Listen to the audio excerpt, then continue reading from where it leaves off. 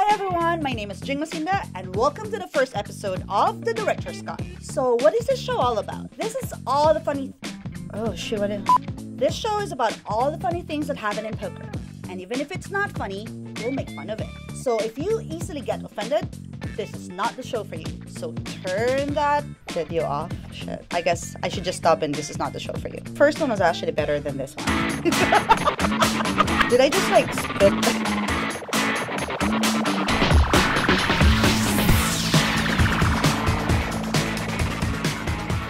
So, hi everyone, we're actually doing our first episode of The Director's Cut, and who's a better guest than this funny guy himself, Mr. Joe Stapleton. You caught me at a really terrible but great time. Like this hour that I'm here is my only free hour. Okay, I just got done doing my show, Poker Night Live, literally moments ago.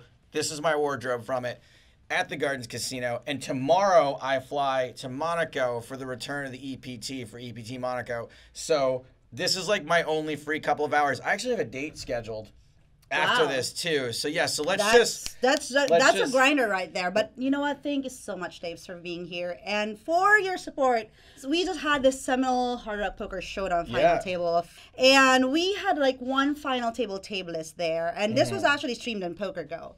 And his name is Jeff Fielder. He's a two-time WPT Deep Stacks champion, and he's Deep Stacks. That's a show I worked on before the WPT bought it, and then they didn't need me anymore.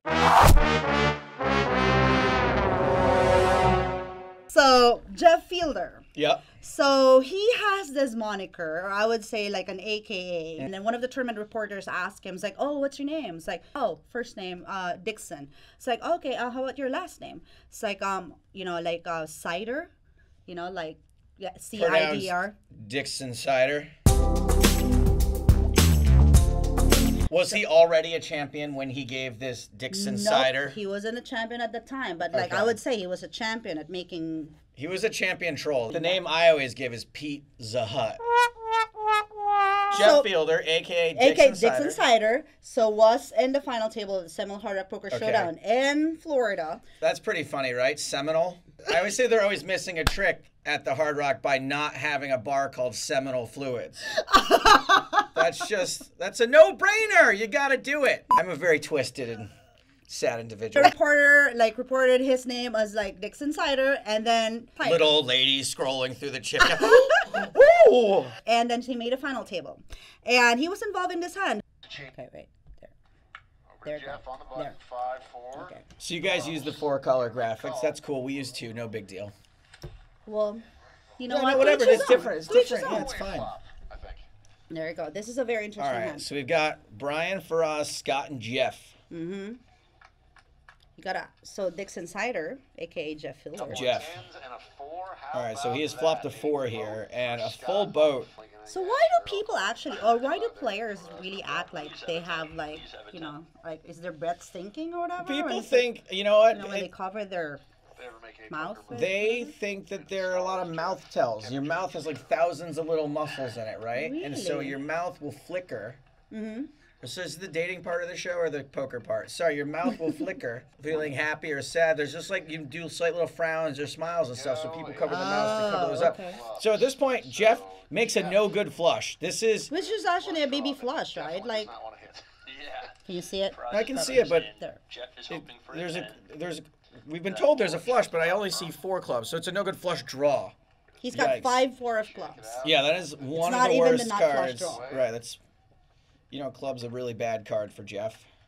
Scott here acting like, you know, super chill. Super chill, but also who farted. That's right. Let me guess what's going to happen here. Club on the river. Of course. Hold on. Oh, I'm so good. Yes. Oh, my goodness. How did you guess that? And he rivers a straight flush. Draw. So Jeff hits his flush. By the way, it's Dave Farah and like Matt Waxman. Matt Waxman, yeah. Oh, Waxy. So I would say this. Matt Waxman, my favorite non-pro. He's actually a pro. Oh. That's awkward. You don't think so? Matt Waxman, he's a WPT champion. So all in a call. Ooh. That's the face he make. Ooh. That's the face he make. That is a Dick's outsider. Yes. I'm sorry, Jeff. I guess you got a little bit cocky about that. Hey, baby flash. there you go. Are we gonna do a bunch of penis puns? Look at him standing erect here.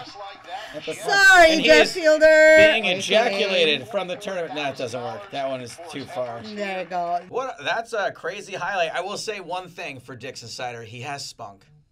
Definitely. Yeah. Okay, let's quickly move on from that one. Yeah, What's they next? kind of like left a poor taste in my mouth, actually. Well, we're actually going to follow it up with maybe some bathroom talk. Wait. It's gonna get worse. That wasn't bathroom talk. It's not. Do you think it's bathroom talk? We're going to talk about We're just dropping a starting. deuces on somebody? No, not really. Because, like, you know how it is? Like, it's just a big thing with, within the poker community, how, like, players don't actually, like, wash their hands. I'm sorry. I don't care if people wash their hands when they go to the bathroom. If I was a girl, one of the girls he was involved with, I would definitely be scared right now. You would be scared. What Yes. are you scared of? You're scared of me touching the thing that you're... All right, so speaking of bathroom talk. So Alan Kessler tweeted something about this guy who was just in the bathroom, and this guy was apparently saying that, oh, it's actually okay to, just use hand sanitizer after using the bathroom. Look, I need to put some washing your hands after you go to the bathroom is one of those things that I purely do just to not catch any shit about it.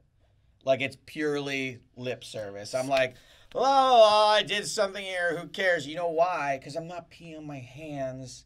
And I might be touching a part of my body. But if I went like this and touched my elbow, I wouldn't wash my hands. Okay, but how do you If I flush? tou- How do you flush the urinal? Don't you like touch? I don't. At all. You don't flush the urinal. First of all, a lot of places, by the way, and Are if you're not, you censored. should be. They should be eco-friendly. Waterless urinals are saving tens of thousands of gallons a year. # Earth Day. So I'm not touching the flusher. So look, I do wash my hands when I leave, but again, it's just so that people don't notice and then out me. Okay. But having said that, I totally agree. Hand sanitizer is plenty. Now, here's the real question.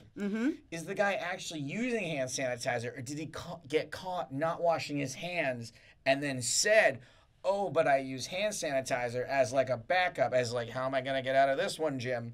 And imagine if you're a girl, when you wipe your thingo, right? Like, do you actually want to risk, like, getting germs, like, on the sides, even if you're actually, like... I'm just saying, okay, we're both adults here, and we're all, like, our audience are actually... We're both adults, but we're not doctors. Let's just keep it. Have you had a stalker before? Yeah, oh, Being a sure. popular guy. Well, what do you call being a stalker? Like someone looking for child support? Does that count as No, so stalking? speaking of stalker, Yeah.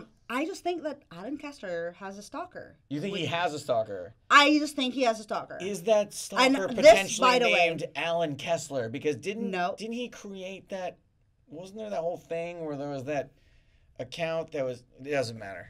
Ging just brought this up now. I don't know if you guys can see this. So- I see what you're talking about now. Right? So there was this girl who, like, literally... So I get like 10 friend requests a day with names like this. Mm-hmm. They always have 3 names. It's always like almost a real name. It's always like, I would say this is a real person. This is not a real person. It is a real person. I actually went to the profile. Because, like... All right, let's bring up the profile. Okay, wait. The first thing I actually did when I saw all By the the way, notifications... you know how I'm an expert at getting ghosted? What, I'm also an expert at getting catfished. And I know how to spot fake profiles. Okay, let's see it. Look at her. Can we read her profile real quick? Can I read that out loud? Okay, yeah, sure. Wait, God will lift you up so high that no man will be able to pull you down in Jesus' mighty name. Not a sentiment I necessarily disagree with, but doesn't sound like a poker fan to me. She's not, and she's actually from Dasmariñas Cavite, which is in the Philippines. Right. And I was going to guess that just based on... Her face? No, not based on her face. Are you crazy? Oh, This I'm is sorry. 2018. You I can't am being guess someone's racist right now, or... ethnicity based on their face. Are you nuts? However, this is why I think that this is not... Okay, let's say that this is a real person. This why, is actually... Why Alan why has do you- word spread through the world that, like, who's the lonely guy out there? Because if so, I got a friend request from her in my... So, I think it's a real person. Pretty much just looking for, like, a relationship, and Alan Kessler happens to be like a person who announces to the world he's single and like willing to actually buy you a meal if he's got like $100 credit on resorts and casinos in Vegas or from based on a slot play. So I think it's I actually agree with you at this point. right. And I think that this is a real person, but not for the reasons you said, but because Alan Kessler is a hot piece of ass.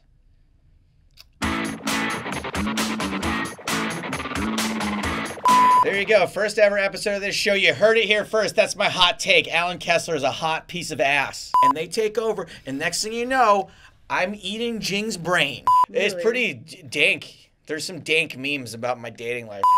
Uncle Daddy is going to take care of it for you. Sugar daddy, you mean? Yeah, you know Uncle why? I Daddy. like to put my own spin on it. Uncle Daddy. You know why? Because I'm fun like an uncle, but I'll discipline you like a daddy. But this is Comedy Gold. Speaking of which, I'm at the Comedy Store in Los Angeles, Yes. May 12th, 10 p.m. Check my Twitter for details.